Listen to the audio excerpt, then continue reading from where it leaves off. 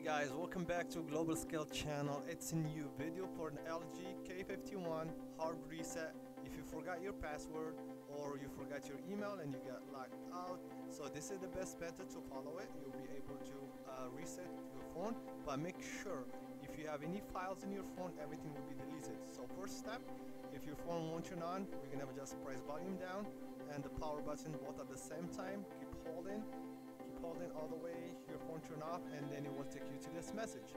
At this one we're gonna select it with the volume up or down, and then to choose which option you're gonna press the power button. So at this moment we just choose yes, click the power button to select it, and then just wait for the phone to reset. At this moment everything on the phone will be deleted.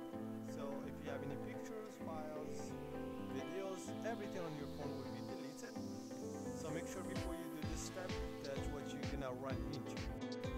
I'm going to be fast forwarding this step since the phone will be just in process of erasing everything that you have on the phone and to power on like brand new again. So let's finish the video all the way to the last step so you won't miss anything and you'll be able to recover your phone again.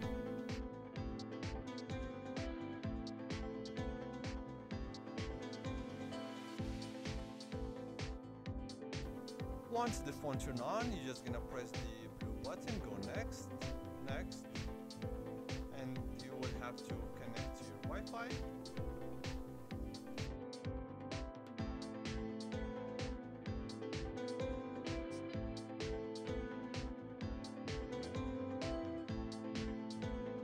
Now after connecting to the Wi-Fi, the phone will be just installing any updates, like apps or new updates.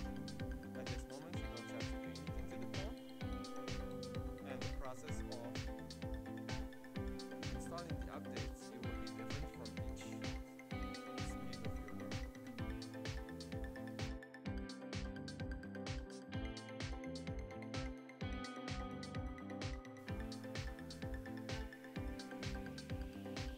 Alright, the next one is just if you want to copy, you can copy all your files if they're connected to your Gmail account, or if you don't have them, you can just skip.